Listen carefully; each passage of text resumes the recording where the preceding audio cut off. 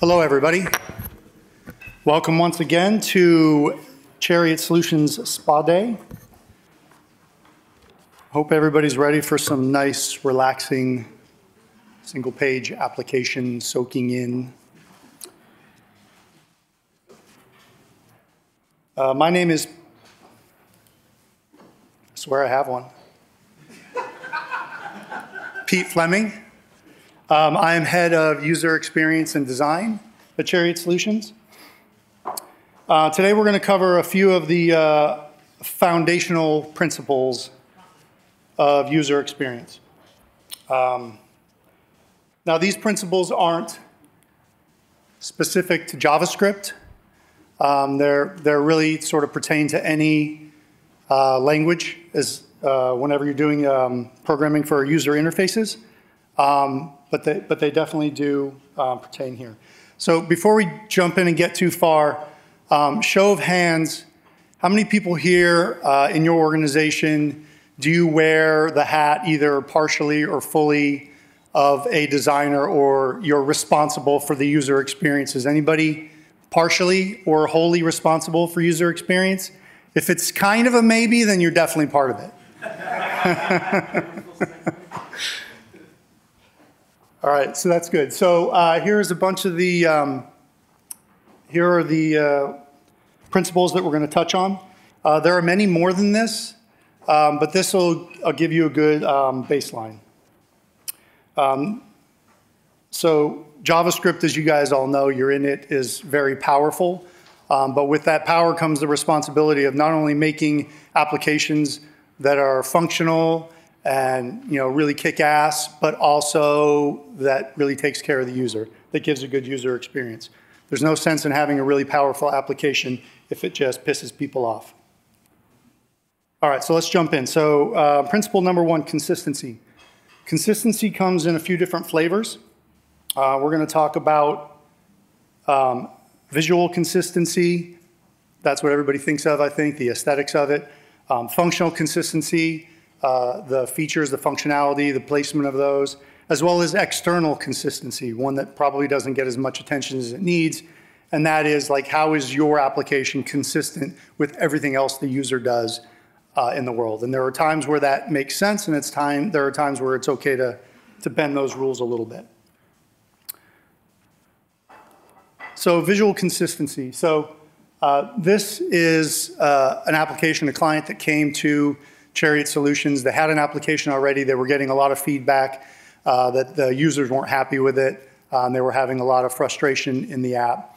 The first thing that we did was do an audit, a UX assessment of the app. And among many other things, one of the things we found is that throughout the app, this is all in one app that's got like maybe 5 screens. We found all these different types of buttons or links or actions. So some of the ways that they're inconsistent and have potential confusion are really obvious. Some of the buttons are full color, like blue and gray, and some are white. Some have icons, some don't. To more subtle ways, like some of the buttons have square corners, some of them are rounded corners, some of them are connected, some of them aren't. All those things add up throughout the use of the app to being hard to use.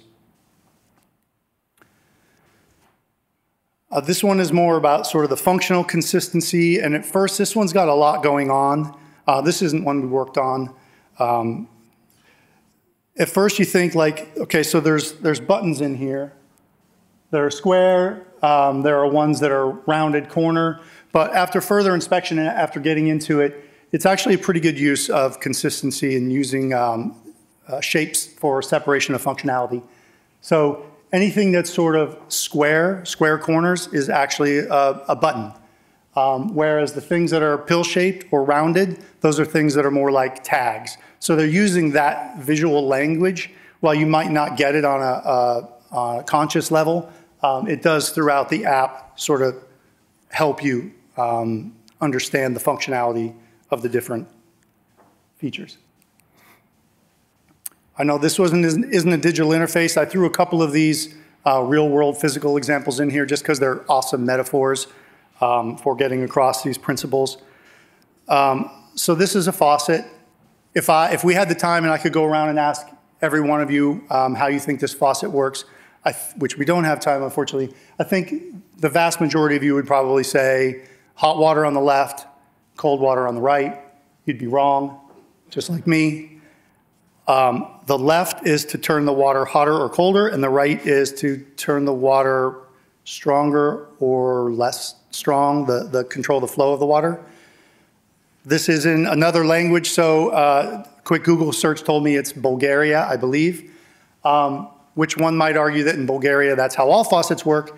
However, the fact that they have to hang a sign up to tell you how to use this thing is a pretty good sign.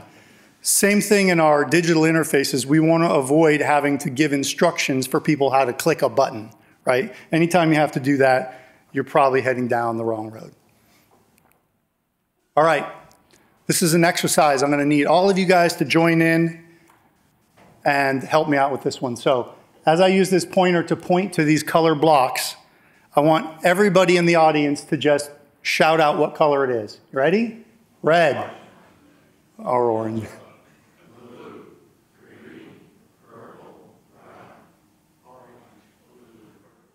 Okay, awesome. I didn't hear everybody though, but this next one I know I'm going to hear everybody. So the next one is the same thing. I'm going to point to the colors on the screens. I need everybody to just shout out the color. Okay, you promise? You're all going to do it? Now it's a little bit different because on the next screen there are words, but the important thing is don't read the word, just shout out the color. Some of you guys have seen this before, it sounds like. Okay, you ready? Oh.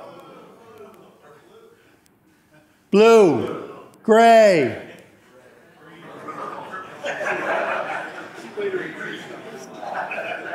Guys? All right. So that's fun. What this is teaching us, though, is that our brain works in weird ways.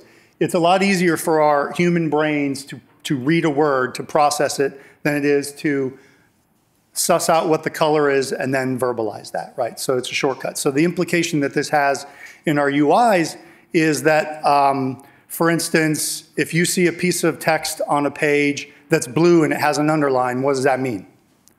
It's a link, right? So if you just like the color blue and you put blue text on your website, but it's not a link, you're going to confuse and frustrate users. So understanding how people understand and use the web in other places will help them, help you provide the right user experience for them on your application.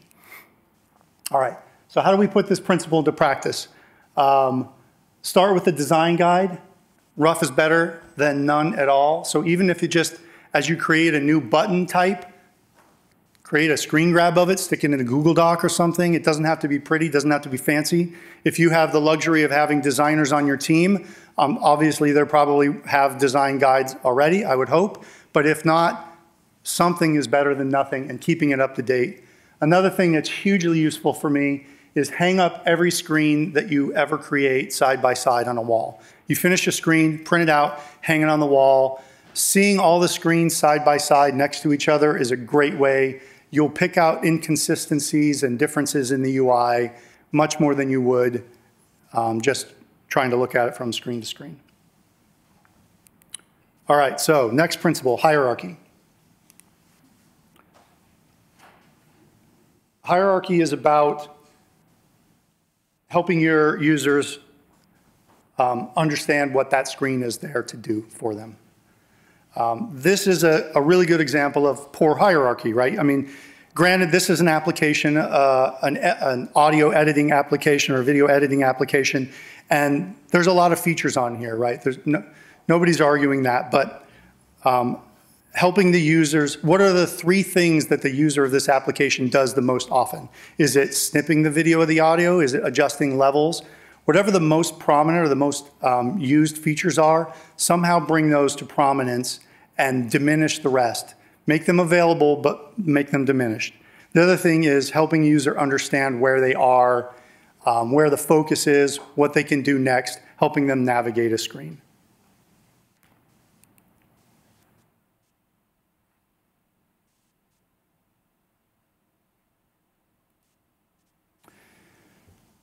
There's plenty of really egregious examples of poor usability out there on the web. I could do that all day, but I wanted to pick one that was more more realistic. You know, this one is not nearly as bad as the last one you saw, but there's a lot going on here. So this website is clearly about something. It begs the question, like, what does the owner of this website want me to see? What's the most important thing for me to get to? What are the priorities for me to do here? They did a redesign of this website, same website, much better. So it's very clear here now that this is Edinburgh University Press. You know, their number one thing to convey is that they are publishing in partnership, right? Learn more about our full publishing service for societies. So now I know who they are, what they do, and the books, journals about us. Those are sort of those secondary things that presumably they did some user research and found out that these are the top 3 things or 4 things that users are coming to their website. Or from a business, these are their business priorities. This is what they want to convey or steer people towards on their website. All right, so hierarchy. How do we put this principle into practice? You know, before starting a new project or a new screen or feature for your project, list out all the objectives that a user might need to accomplish. You're probably all very familiar with doing use cases, but just make sure those use cases are written from a very human point of view. What is it that they want to get done? Now, likely you're going to have a long list, so highlight what the number one most priority thing is on that list, and then a couple of secondaries.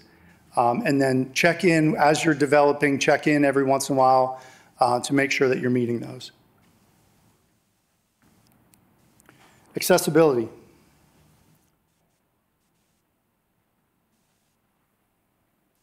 There's a lot that goes into accessibility. We're going to touch on just a few of them here. Colors and contrast, focus action states of action items, alt text on images, etc.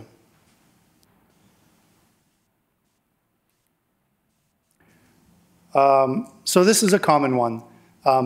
Don't use color alone to signify the state of something. So in this case, as you can see on the left-hand side, they're using green to say, hey, okay, you know, it passes, it's valid, and red to say there's an error of some sort. The problem is for colorblind people, you know, 7–8% of Americans, some 10 million people, I think you're going to want to help them out. So here, they've added little icons to the left. So they're still using color, but they're not relying on color alone. I might have even gone a step further and, you know, maybe you don't even need the green check marks. Maybe that would help the red X's stick out a bit more. But this is a good start.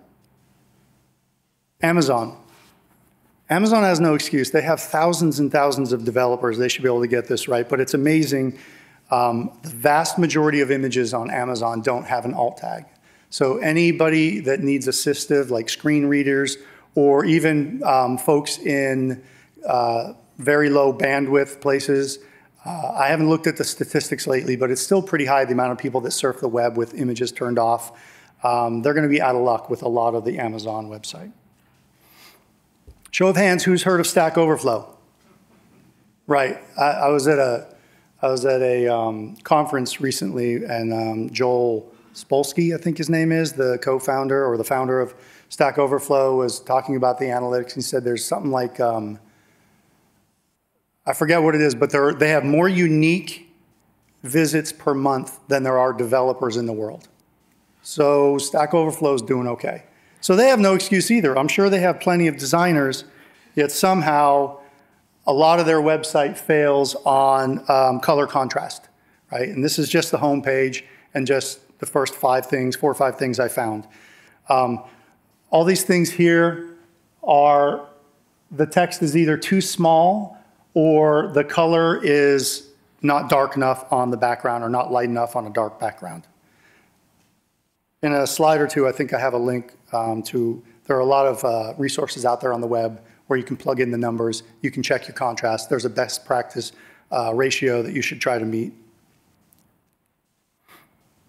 This is just a really good example. You know, this might be a really entertaining soccer game, you know, unless you're colorblind.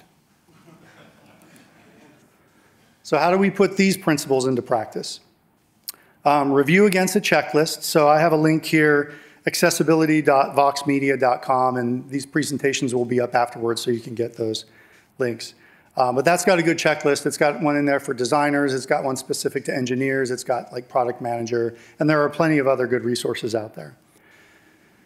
Do it right the first time. So learn what these best practices are and do it from the start, because I promise you, fix it in post-production never happens. A, you're moving on to other cool new features, and B, it's just a lot harder to retrofit good accessibility onto something that's been developed already. And accessibility is everybody's job. It's not the designer's job or the product job or developer's job, it's everybody's job. Negative space. So a lot of times this is equated with, designers being designers. They need their things to look pretty, and there's definitely some truth to that. We designers love our negative space, but there's also a lot of science to back up why this is good practice in a lot of ways. Increased content legibility, right? It doesn't matter how much stuff you pack into the screen. If it's not usable, it's not usable. Then it was all for nothing. Calling attention. So you have a quote or a piece of information or possibly a button, some sort of a call to action that you want to highlight. Put lots of room around it, and I guarantee people's eyeballs are going to go there first.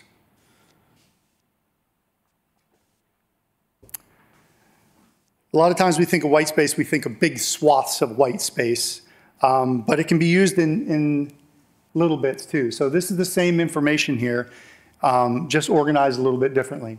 So the fact that we're using a little bit of white space here and white space here, it adds balance to it, but it also helps you focus on what to read first. And also, if we had multiple of these lined up on a page, like blog post abstracts usually are, it helps you skim them. It helps you jump from one headline to the next headline. Ouch. Honestly, I could have used Ling's cars for every single one of these principles. He somehow managed to break every single one of them and probably made up some new ones to break. But obviously you can see here that there's no place for your eyeball to rest. Everything runs into everything. Everything is screaming for attention. All right, so how do we put this principle into practice? Number one thing is you just got to get comfortable with white space. Open does not equal wasted.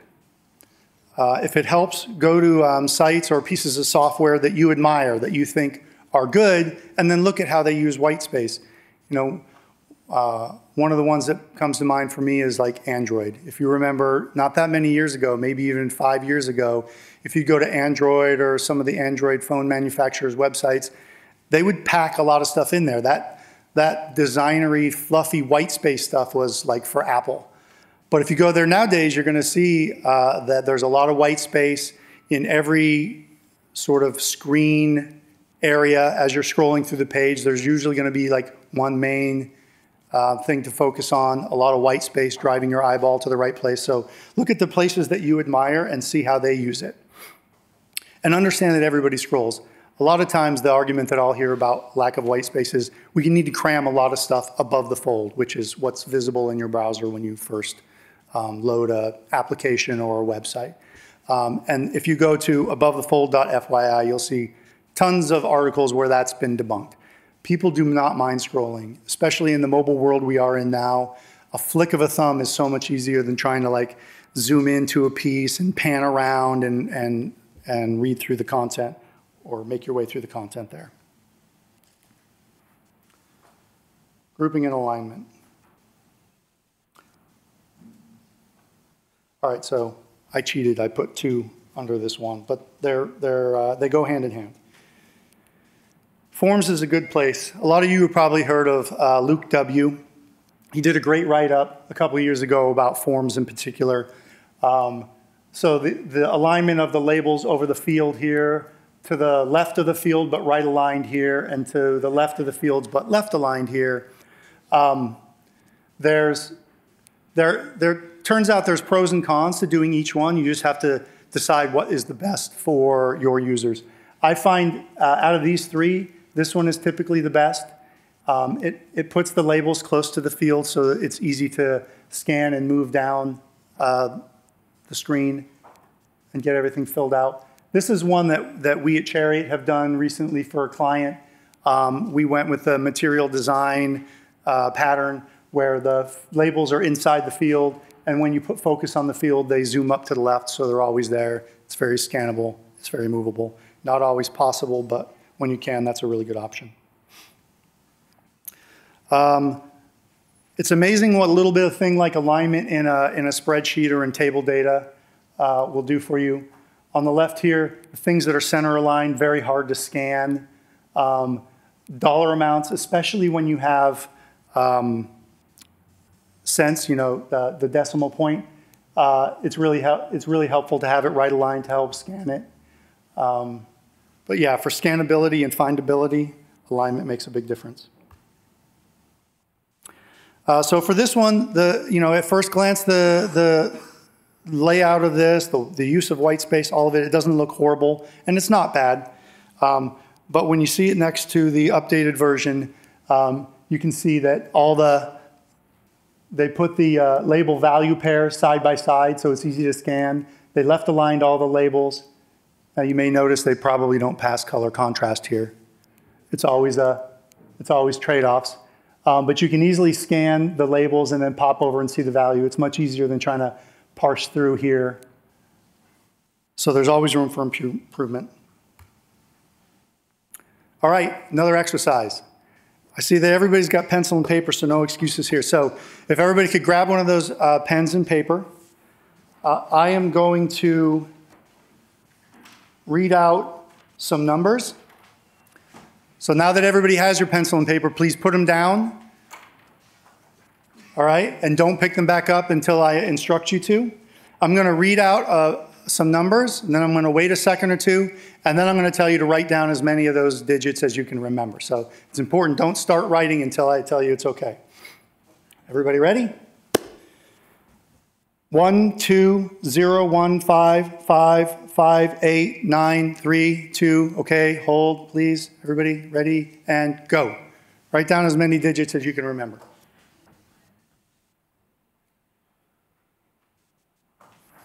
Okay, who thinks they got, say, 4 digits? 5, 6, 7, 8, 9. Okay, good. There weren't 9 digits. If anybody was still holding their hand up, I caught you. All right, I'm going to do the exact same thing, except I'm going to chunk those digits into a phone number. Okay, everybody, so pens down. 1, 201, 555, 8932, and write.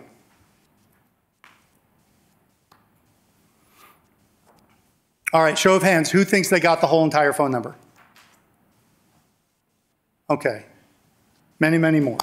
All right, so the implication in our UI design here is that the same information chunked or grouped in different ways can have a vast difference on how people are able to remember it, how they're able to process it, how they keep it in their short-term working memory so that they can be more efficient in whatever it is they're doing in your app. It makes a difference, so be conscious of that.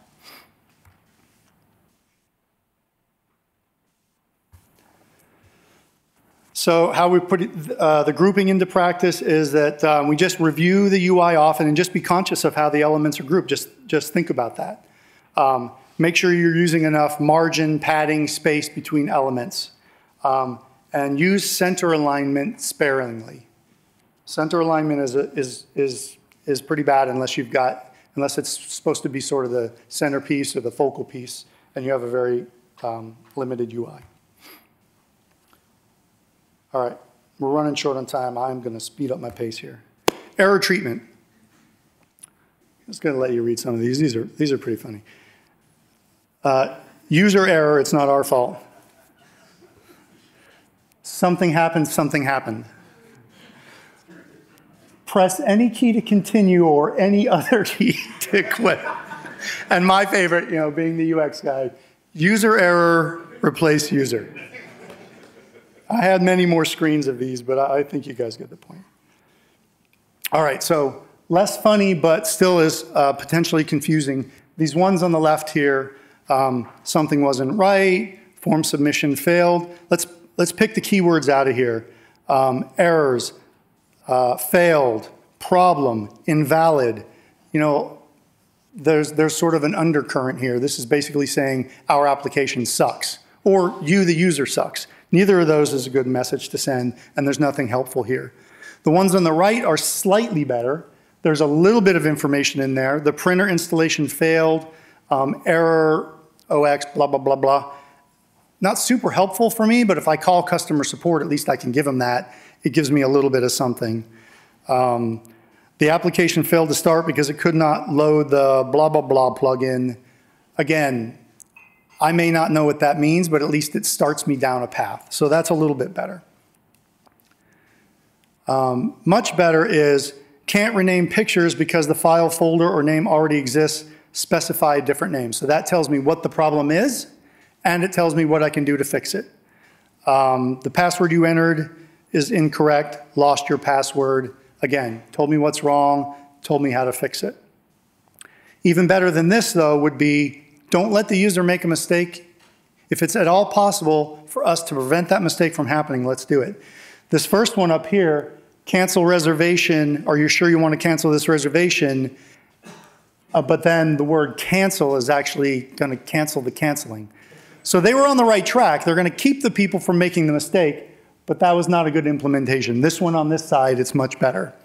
Your changes will be lost. Are you sure you want to leave the page? It's always helpful to put the text here or even the headline, leave the page, with the affirmative action, the leave the page, what you want to do. Templating, you know, only letting them enter digits and only letting them enter the right amount is always helpful. They can't make a mistake here. And then autofill helps keep them from making typographic mistakes, typos. All right, so do an error audit. And again, start from the best. Can this be prevented? Can we stop them from making an error? If that's not possible, can they reverse out of the error? And if that's not possible, then we need to at least give them all the information and how to fix or avoid the error. One really good way to do this is set up an email to yourself that anytime an error happens at all, ever in your application, you get an email. Because if you start getting a lot of emails, you're going to want to go in there and fix that. All right, the spa day prototype. So really quickly, I'm going to go through the prototype that we, as a team, created for today's presentation. So it's a sample application about a spa. Nyuk, nyuk. It's designed specifically for this conference. All the speakers together got together and designed this. I put together these UI screens for it. So throughout the talks, you may see or have reference to or see the code behind the multiple versions. Each of the speakers produced their version using their language or platform that they'll be presenting on. So they'll all share their experiences with it. And the idea for creating this application is just so that we're sort of comparing apples to apples. We have one common application that everybody worked on, their version of. So this is the home screen. We're just giving a little bit of information about what the spa is all about. And over here, you can choose your appointment time. You can view the appointment times. You can choose the appointment time. The chat feature we'll see in just a second. This is a clickable prototype, so I will click here. I've chosen an appointment time, so I just have to fill out the following information. We wanted to have a few different field types covered here, so we've got text field, radios, and drop down. So I choose my treatment type and register. I've got a confirmation screen that's got a success message, my appointment details, and a complete registrant list. A little creepy maybe, but it served the purpose of what we were trying to do. So, and then a chat feature is just, it's an overlay of whatever screen you're on. Simple chat feature. And I think that just about covers all the features of the demo app. So there's just a handful of user experience principles to consider.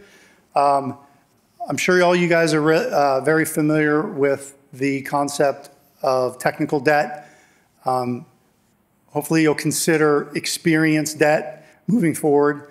The more things that you can get right just by understanding these principles and doing little things along the way, the less experience debt there is when you're finished, and the less work there will be, less frustration for your users, and the less work there will be updating it to a better user experience, once you get it out there. That's it for me. Thank you.